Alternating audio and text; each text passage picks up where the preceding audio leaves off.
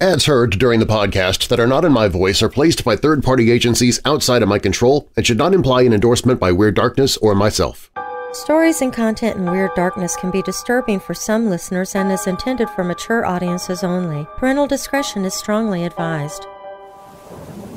After 9 days, the first of them started screaming. He ran the length of the chamber, repeatedly yelling at the top of his lungs for 3 hours straight. He continued attempting to scream, but was only able to produce occasional squeaks. The researchers postulated that he had physically torn his vocal cords.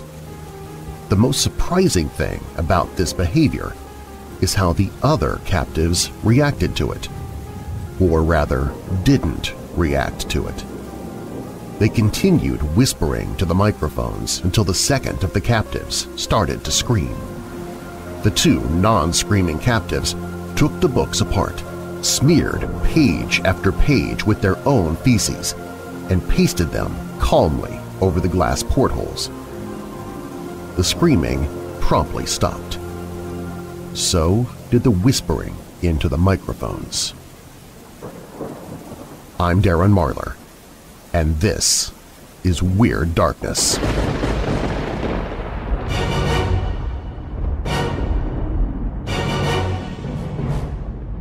Welcome, Weirdos! I'm Darren Marlar, and this is Weird Darkness. Here you'll find stories of the paranormal, supernatural, legends, lore, the strange and bizarre, crime, conspiracy, mysterious, macabre, unsolved, and unexplained. If you're new here, welcome to the show. While you're listening, be sure to check out WeirdDarkness.com for merchandise, to visit sponsors you hear about during the show, sign up for my newsletter, enter contests, connect with me on social media, hear other podcasts that I host, listen to free audiobooks I've narrated. Plus, you can visit the Hope in the Darkness page if you're struggling with depression, dark thoughts, or addiction. You can find all of that and more at WeirdDarkness.com. Now bolt your doors, lock your windows, turn off your lights, and come with me into the Weird Darkness.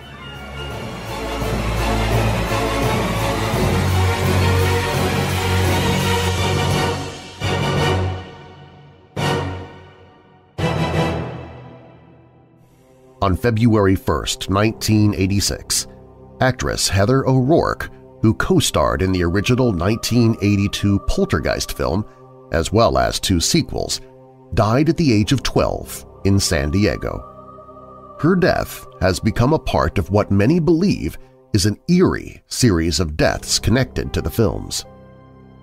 Poltergeist, directed by Tobe Hooper and produced by Steven Spielberg, was a blockbuster hit when it was released in 1982 and is considered a horror classic today. The film was so successful that it spawned 2 sequels, Poltergeist 2 – The Other Side in 1986 and Poltergeist 3 in 1988.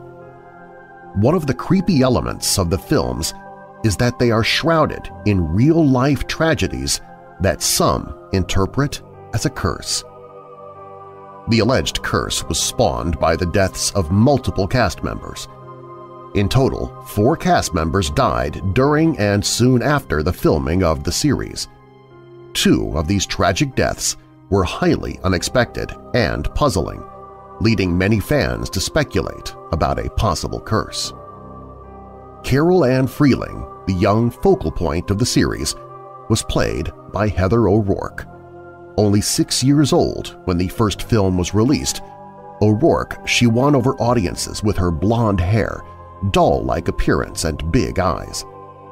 Sadly, however, she was misdiagnosed with Crohn's disease in 1987. The following year, O'Rourke fell ill again, and her symptoms were casually attributed to the flu. A day later, she collapsed and suffered cardiac arrest. After being airlifted to a children's hospital in San Diego, O'Rourke died during an operation to correct a bowel obstruction, and it was later believed that she'd been suffering from a congenital intestinal abnormality. Dominique Dunn, who played the original older sister, Dana Freeling, met an equally tragic and unforeseen fate. In 1982, Dunn separated from her partner, John Sweeney. In November of that year, he showed up at Dunn's house pleading for her to take him back. When she refused, Sweeney choked her until she was unconscious and left her to die in the driveway of her Hollywood home. For whatever reason, Sweeney only served 3 years and 7 months of his prison sentence. The other 2 cast members' deaths, while unfortunate, were not as unpredictable. The evil and very scary preacher Kane from Poltergeist 2 was played by Julian Beck. In 1983, Beck had been diagnosed with stomach cancer, and he died soon after he finished work on the second installment of the series. The same film was met with further tragedy after Will Sampson, who played Taylor, the Native American shaman, died after undergoing a heart-lung transplant, which had a very slim survival rate. Cast deaths were not the only creepy elements of the curse. There are some strange stories connected to the film that have never been explained. JoBeth Williams, who played Mom Diane Freeling in the first 2 films, claimed that Steven Spielberg insisted on using actual human skeletons as props in an attempt to save money. At the time, they were cheaper than plastic skeletons. Williams' claim has never been verified, but it persists to this day in the lore surrounding the film's curse. Finally, to further creep out everyone involved, Will Sampson, a real-life medicine man who passed away after the second film, performed a ritual cleansing on the set after shooting wrapped up one night. Was there a curse? Or was there simply a number of odd coincidences that happened in the wake of the making of the 3 films? You will have to decide for yourself.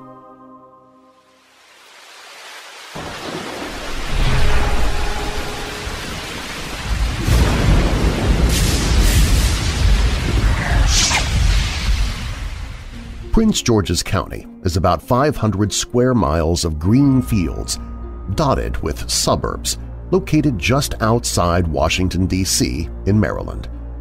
It's less than 1 million inhabitants enjoy nature preserves, historic reenactments, and an annual blues festival and a sparkling waterfront development on the Potomac. In other words, it's fairly bucolic. And of course, beneath the surface of every bucolic locale roils something dark and fierce. Meet the Goat Man. When scared teenagers whisper about Goat Man, not all agree on the form he takes. Some say he was a man who kept goats and went mad after teenagers killed his flock, driven to seek revenge against any youngster. But perhaps the most titillating version traces the origin of Goat Man to the Beltsville Agricultural Research Center, a sprawling USDA facility anchored by a big brick building appointed with white columns. In this version, a mad scientist is conducting experiments on a goat when something goes horribly wrong, turning him into a half-man, half-goat beast that is naturally hungry for blood. He may not be as famous as his cryptid cousins Bigfoot or the Loch Ness Monster, but Goat Man has a devoted following. He's inspired a horror movie called Deadly Detour. They went with the Goat Man as human version due to budgetary constraints, according to director Mike O'Mahony, and a Halloween attraction. He's paid lip service in the classic coming-of-age movie American Graffiti. When editing the illustrated Fantagraphics tome Beasts, Jacob Covey said he received more Goat Man entries than he could include. The stories began surfacing a long time ago, according to Dr. Barry Pearson, a folklorist at the University of Maryland, which happens to be in Prince George's County and is home to a Goat Man archive. But the stories really kick into high gear around the 50s and 60s, with the Goat Man having his heyday in the 70s, probably because of the dead dog. In 1971, a puppy named Ginger met a grisly end in the city of Bowie. Reporter Ivan Goldberg covered the incident for the Washington Post, writing, "Ginger, a sprightly mongrel who resembled a German shepherd, has been decapitated cleanly at the neck. The body is not found." Goldman's story suggested that perhaps the dog had been hit by a train, its head separated from its body and launched into the air. Locals quoted in the story fingered the marauding goat man. According to Pearson, when it comes to folklore and urban legends, I hate that term because these stories almost always take place somewhere out in the woods, there's always a keeper who passes the story on from one generation to the next. In this case, the keepers are bored teenagers with time to kill who go on what folklorists call a legend trip to ferret out the goat man. You have to figure out what teenagers have going for them, says Pearson. Today, they have the mobility of the automobile and rampant hormones, so they're always off to Lover's Lane. Goatman is also purported to frequent Lover's Lanes, although he's typically mauling a teenager's car with a rock or axe instead of pursuing romance. He's also often spotted near Fletchertown Road and Lotsford Road in Prince George's County. Both stretches were once winding and dark, but are now bustling thoroughfares, whizzing past malls and tidy two-story houses, not really the stuff of nightmares, unless one is especially sensitive to the homogenization of the American landscape. Some might wonder why a goat lies at the center of this horrifying legend. This reporter, for instance, who devolves into a baby talk whenever a goat is near. Why not say an animal that can actually kill you? If you look at some of the other versions of the goat man that are half man and half goat, there are a few that stand out, says Pearson. The satyr in Greco-Roman times was the kind of keeper of the woodlands, drunk all the time and known mainly for being lustful. Employing a bit of folkloric humor, Pearson adds, I mean, talk about being horny. Examples of libidinous and violent goats abound. There was a cult in Roman times, for instance, that worshipped Dionysus and was led by a man dressed as a goat. They were rumored to get very drunk, go into a frenzy and tear animals apart and eat them raw. Pearson is quick to point out this probably never happened. Witches were often depicted in the company of Satan, represented as a half-man, half-goat. In medieval times, goats were thought of as being exceptionally lascivious. Picky Dark Age types even took issue with their eyes because of their leering look, the lecherous look of the beast. Goatman may be all fun and games for Maryland teens, but there is one player in the story who is not amused: the Beltsville Agricultural Research Center. "We just think it's stupid," says Kim Kaplan, spokesperson for the center. "Maybe it's sort of fun, just a little bit to be a part of local legend. People really don't even talk about him," says Kaplan. "I mean, it's so silly, it's not even something that's joked about." Kaplan was also quick to poke holes in the Goatman story. "Don't you think he would have retired by now?" she asked. "Is his great-grandson a Goatman? Is he collecting Social Security?" Kaplan could not even recall when there were last goats at the center, although she surmised it had been generations ago. In fact, the center is mostly devoted to records and genetics. They have, for instance, kept elaborate mathematical records pertaining to what bull sperm helps produce the best milk cows. Even if the Goatman is not beloved by the center, he doesn't seem to be going anywhere soon. As long as teenagers need an excuse to be alone in the woods together, Goatman lurks nearby, one in a long chain of sinister ruminants. "Tell people to be careful," Pearson says, offering a parting bit of sardonic advice, "and don't turn their back on the cute little goat." Are you a member of the Darkness Syndicate? The Darkness Syndicate is a private membership where you receive commercial-free episodes of the Weird Darkness podcast and radio show, behind-the-scenes video updates about future projects and events I'm working on. You can share your own opinions on ideas to help me decide upon Weird Darkness contests and events. You can hear audiobooks I'm narrating before even the publishers or authors get to hear them. You also receive bonus audio of other projects I'm working on outside of Weird Darkness. You get all of these benefits and more starting at only $5 per month. Join the Weird Darkness Syndicate at WeirdDarkness.com/syndicate. That's WeirdDarkness.com/syndicate.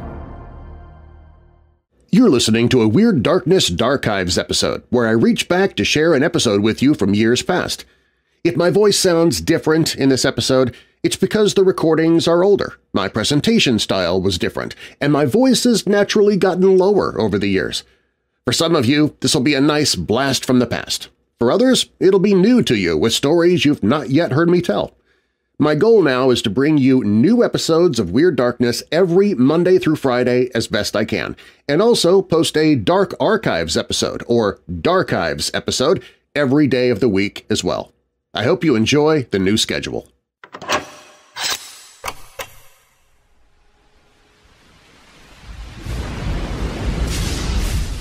Leprechauns are mainly found in Irish folklore. Its name is derived from the Gaelic meaning pygmy, or maker of one shoe. Many myths and legends of leprechauns, also known as wee folk, are centuries old. These stories have been passed down from one generation to another, and children in Ireland are taught the folklore stories of mysterious leprechaun creatures from a very early age. The leprechaun's appearance varied much depending on where in Ireland he was found. Usually he takes the form of an old man, about 2 to 3 feet tall, clad in a green or red coat, buckled shoes and hats, who enjoys participating in mischief. This magical figure plays several roles in Irish folklore. He is a most untrustworthy trickster that deceives whenever possible. But sometimes the leprechaun is only a playful, intelligent creature, generally harmless, even if credited with the odd small tricks on farmers and location villagers. When a ladder falls over, a toe is stubbed, or another unlucky event occurs, it is certainly the fault of the leprechaun. The magical power given to him by the Irish fairies the leprechaun uses if ever captured by a human or an animal, or to protect his pot of gold hidden deep in the Irish countryside. The leprechaun are known to successfully evade capture from humans. If ever captured by a human, the leprechaun has the magical power to grant 3 wishes in exchange for their release. In the Irish folklore, leprechauns are known to be the only fairy that has a business, which is shoemaking. Therefore, they are often called fairy cobblers, for they make shoes for elves, but unfortunately only one shoe, never a pair. It's not easy to find the leprechauns. They live underground in a large network of caves. It's the only safe place too small for humans and hidden from any dangers found above the ground. The entrance of caves can be found masked as rabbit holes, or can be found in a shallow trunk of a fairy tree. The fairy trees are protected by magic, and if any human damages one, a lifetime of bad luck will occur.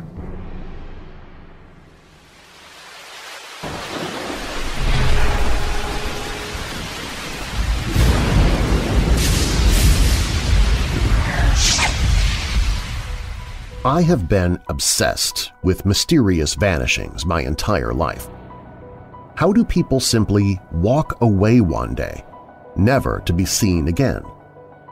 It's a question that I often ask myself when I stumble across mysteries like the one that began plaguing El Paso, Texas in 1957.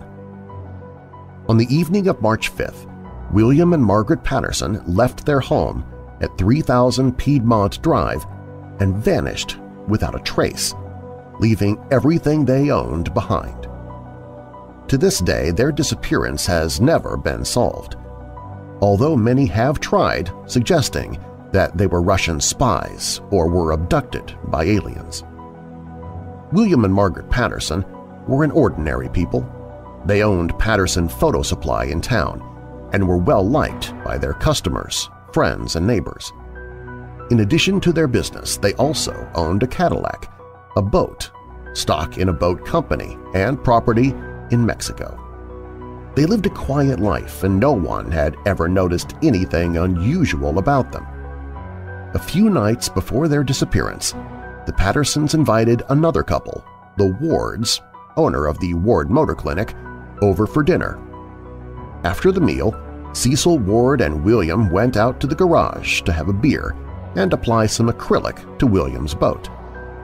The Wards later told the police that neither of the Pattersons mentioned any plans to travel.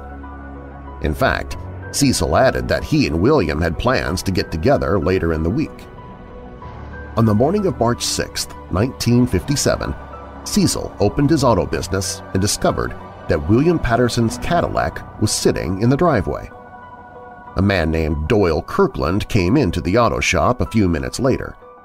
Kirkland managed Duffy Photo Service, and though he and William had competing businesses, they were good friends. When asked why he had the Pattersons' car, Kirkland brushed it off. He told Cecil that he and William had worked on his boat the previous night and that the Pattersons were going on a little vacation. He claimed that William had asked Kirkland to bring the car to Cecil for a tune-up.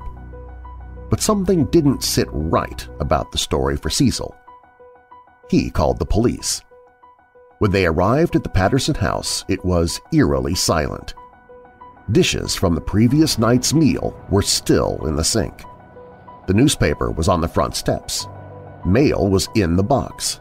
Nothing had been packed. Suitcases were still in the closet. Detectives later learned that clothing, including an expensive fur coat, had been left at the cleaners waiting to be picked up. None of the utilities had been disconnected, and the newspaper and mail were still scheduled for delivery. Only the family cat, Tommy, stirred in the house, and no extra food or water had been left for him. Margaret would have never gone out of town without arranging for the cat's care. Cecil Ward cooperated fully with the police. He told them everything he knew about the Pattersons. He described William as a boisterous, free-spending but kind man, but he had his faults. Ward recalled that a month earlier William had gotten drunk in Juarez, Mexico, and picked a fight with a waiter. Turned out that William had been in town with his 20-year-old mistress, Estefana Arroyo Morfin, and the waiter refused to serve her. Of course, this led to more questions about the Pattersons' lifestyle, and Cecil suddenly realized how little he really knew. Both Margaret and William had been tight-lipped about their respective childhoods, except to say that it had been rough. William was from Chicago and had worked in traveling carnivals. Margaret's parents had not approved of him and demanded that Margaret choose between her family and William. Later, Margaret's friends told investigators that she never told them her birth date, exactly how she and William had met, or how long they'd been married.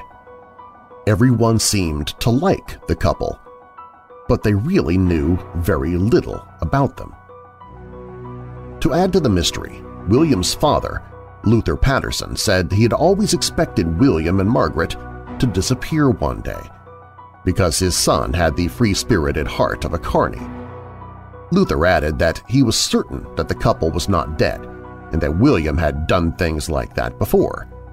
William's mistress, Estefana, was also questioned and told detectives that William had recently told her that he needed to disappear soon and do it quickly. She later retracted that statement, however. The investigation stalled, and then, on March 15th, Herbert Roth, the Pattersons' accountant, received a telegram. It was sent from the Western Union office in Dallas, where it had been placed from a telephone call near the Love Field Airport. The sender was listed as W.H. Patterson, which was odd since William's middle name was Durrell. The telegram instructed Roth to act as business manager of the Patterson Photo Supply Company. It also asked him to sell a mobile home that was owned by the Pattersons, use the proceeds of the sale to support the store, and rent out the Pattersons' home for the next 9 months. And there was one last note. It instructed Roth to hire a new store manager to replace William at the photo company, Doyle Kirkland. The telegram seemed to be a new lead, but it deepened the mystery. It had been called in by telephone, which meant that no handwritten original existed. In other words, anyone at all could have placed the call to Western Union. And while the telegram's odd requests certainly cast suspicion on Doyle Kirkland, no further evidence linked him to the Pattersons' disappearance. By the 1960s, Kirkland had left El Paso for parts unknown. The police were unable to trace him. As time passed, there were regular sightings of the Pattersons. Several people claimed to spot them outside of Mexico City years after they vanished. Sheriff Bob Bailey tracked down some hotel workers in Valdebravo, and after showing them some photographs, they identified the Pattersons as a couple who had stayed with them for several months in 1957.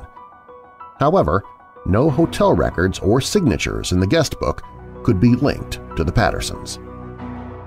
William and Margaret Patterson were officially declared dead on March 27, 1964. The case was cold and stayed that way for the next 20 years. In 1984, though, a man named Reynaldo Nonegre came forward with new, startling information.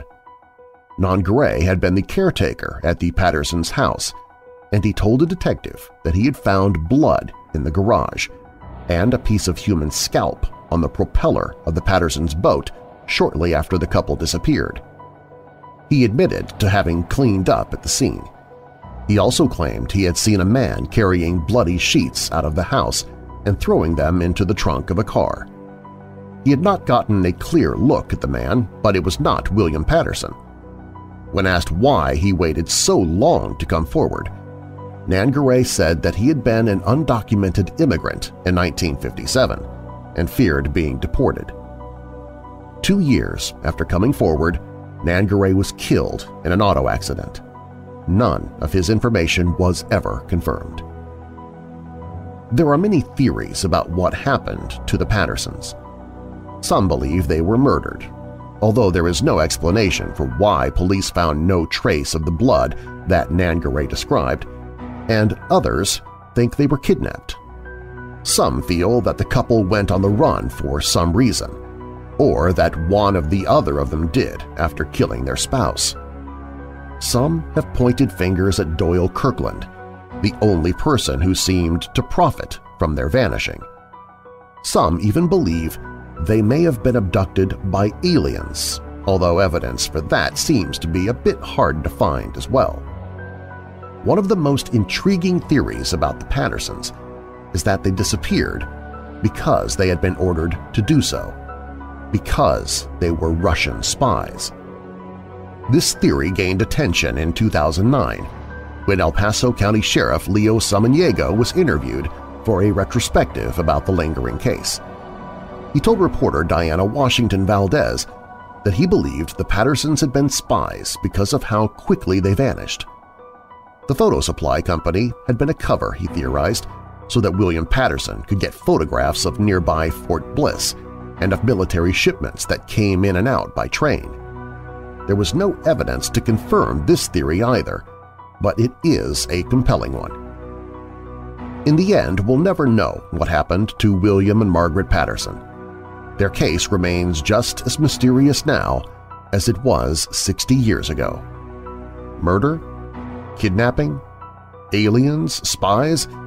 We'll never know for sure, but the story will remain just as compelling now as it was 6 decades ago, especially for the people of El Paso.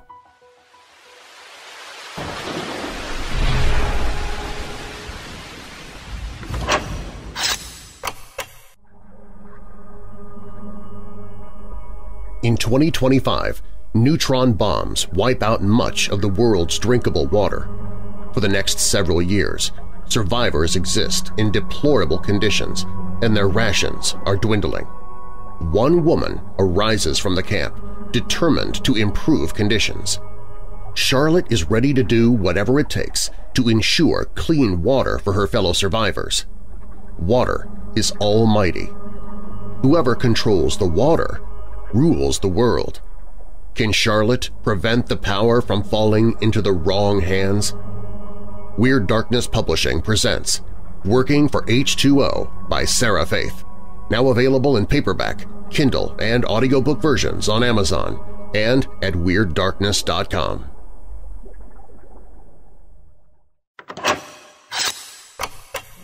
Russian researchers in the late 1940s kept 5 people awake for 15 days using an experimental gas-based stimulant. They were kept in a sealed environment to carefully monitor their oxygen intake so the gas didn't kill them, since it was toxic in high concentrations. This was before closed-circuit cameras, so they had only microphones and 5-inch thick glass porthole-sized windows into the chamber to monitor them. The chamber was stocked with books, cots to sleep on but no bedding, running water and toilet, and enough dried food to last all 5 for over a month.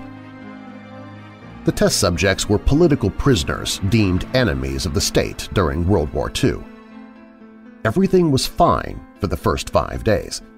The subjects hardly complained, having been promised, falsely, that they would be freed if they submitted to the test and did not sleep for 30 days.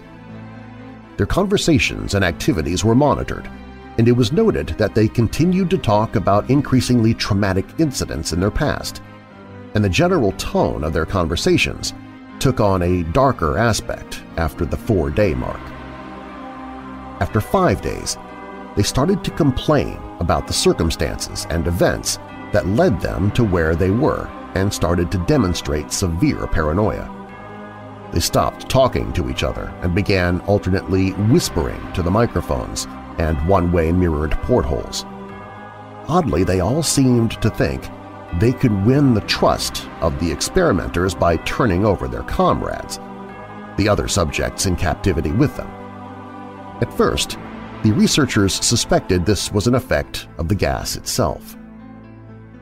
After 9 days, the first of them started screaming. He ran the length of the chamber, repeatedly yelling at the top of his lungs for 3 hours straight. He continued attempting to scream, but was only able to produce occasional squeaks.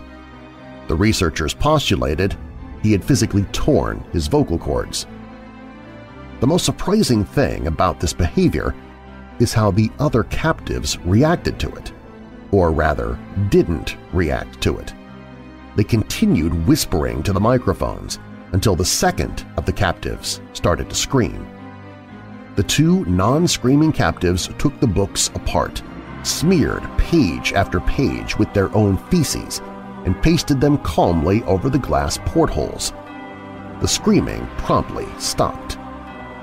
So did the whispering into the microphones. After 3 more days passed, the researchers checked the microphones hourly to make sure they were working, since they thought it impossible that no sound could be coming with 5 people inside. The oxygen consumption in the chamber indicated that all 5 must still be alive. In fact, it was the amount of oxygen 5 people would consume at a very heavy level of strenuous exercise. On the morning of the 14th day, the researchers did something they said they would not do to get a reaction from the captives. They used the intercom inside the chamber, hoping to provoke any response from the captives they were afraid were either dead or vegetables. They announced, "We are opening the chamber to test the microphones. Step away from the door and lie flat on the floor or you will be shot. Compliance will earn one of you your immediate freedom." To their surprise, they heard a single phrase in a calm voice response: "We no longer want to be freed." Debate broke out among the researchers and the military forces funding the research. Unable to provoke any more response using the intercom, it was finally decided to open the chamber at midnight on the 15th day. The chamber was flushed of the stimulant gas and filled with fresh air, and immediately voices from the microphones began to object. 3 different voices began begging, as if pleading for the life of their loved ones, to turn the gas back on. The chamber was opened, and soldiers sent in to retrieve the test subjects. They began to scream louder than ever, and so did the soldiers when they saw what was inside. 4 of the 5 subjects were still alive, although no one could rightly call the state that any of them in was life. The food rations past day 5 had not been so much as touched. There were chunks of meat from the dead test subject's thighs and chest stuffed into the drain in the center of the chamber, blocking the drain and allowing 4 inches of water to accumulate on the floor. Precisely how much of the water on the floor was actually blood was never determined.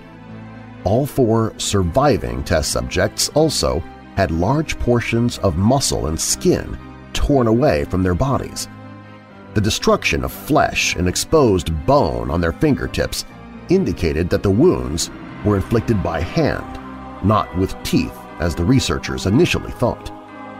Closer examination of the position and angles of the wounds indicated that most, if not all of them, were self-inflicted. The abdominal organs below the ribcage of all 4 test subjects had been removed.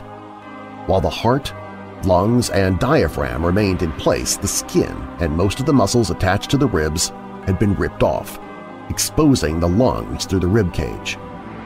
All the blood vessels and organs remained intact. They had just been taken out and laid on the floor, fanning out around the eviscerated but still living bodies of the subjects. The digestive tract of all 4 could be seen to be working, digesting food.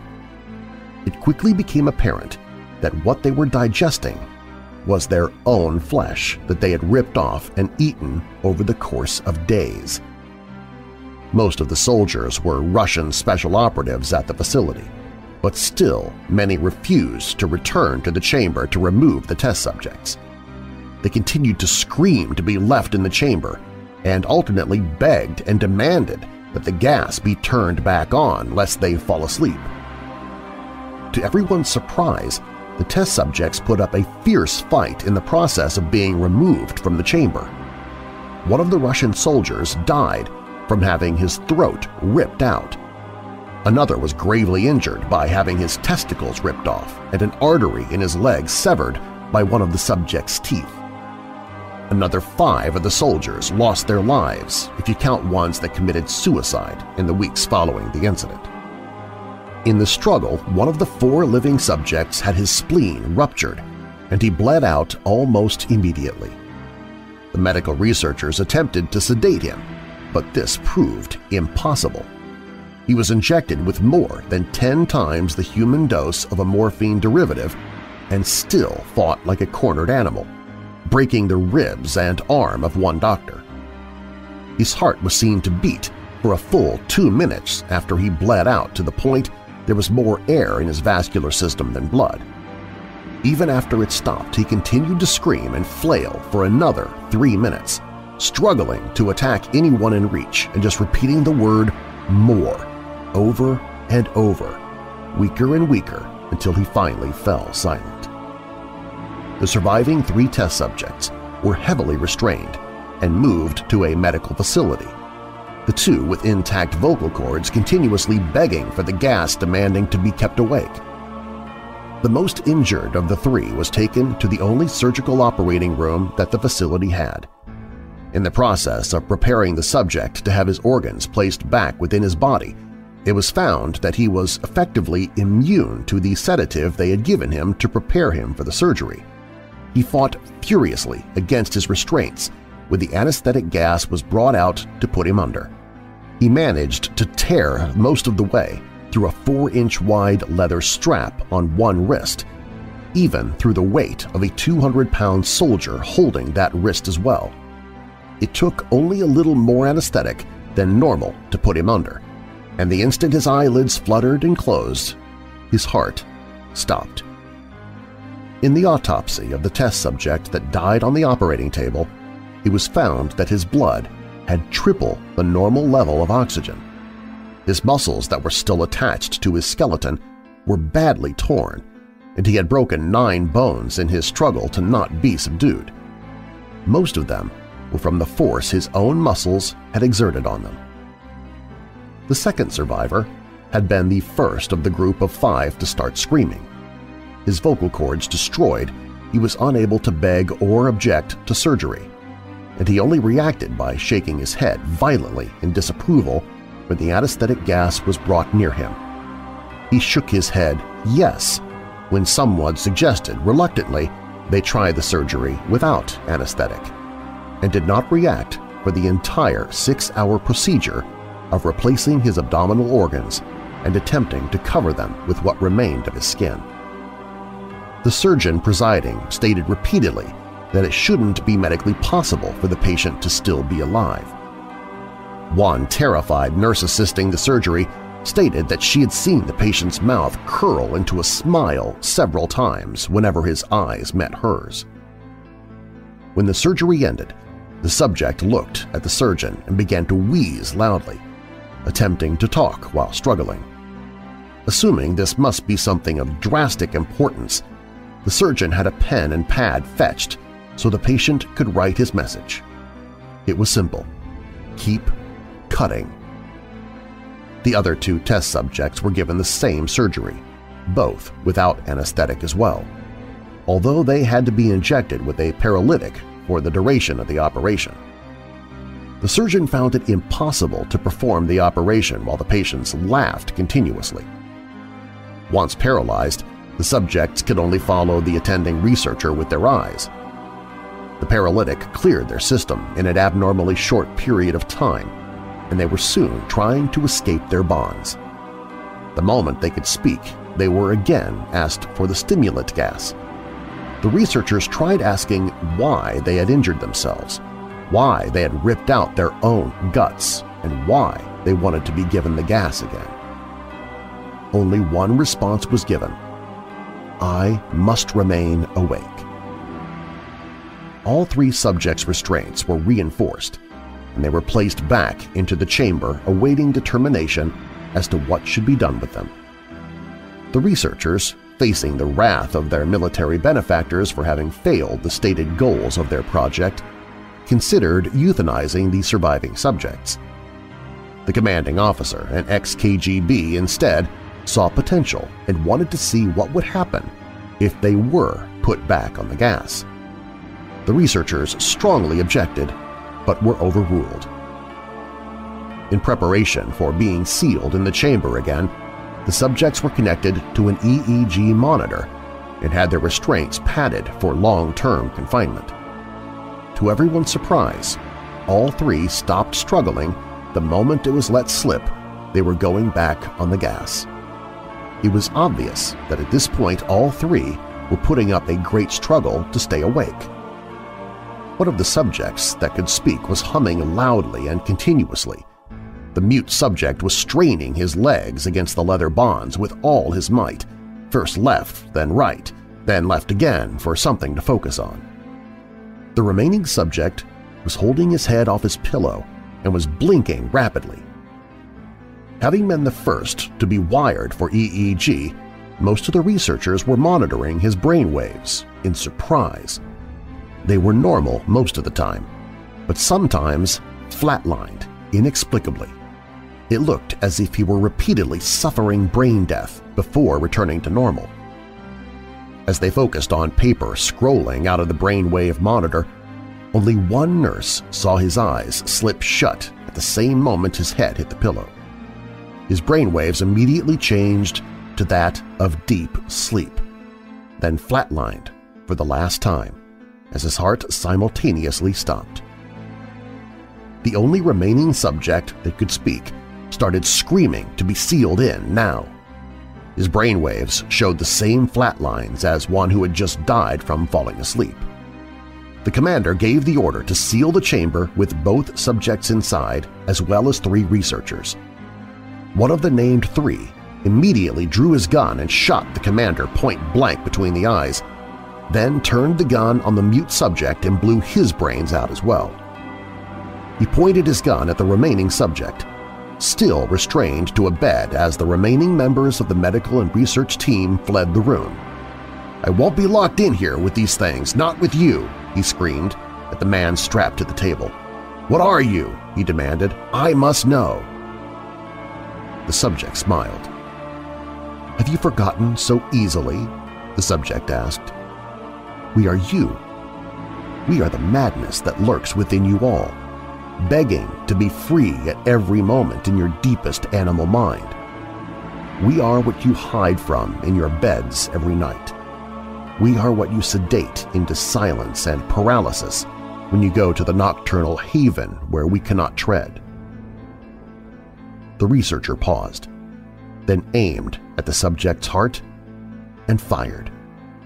The EEG flatlined as the subject weakly choked out, "So nearly free."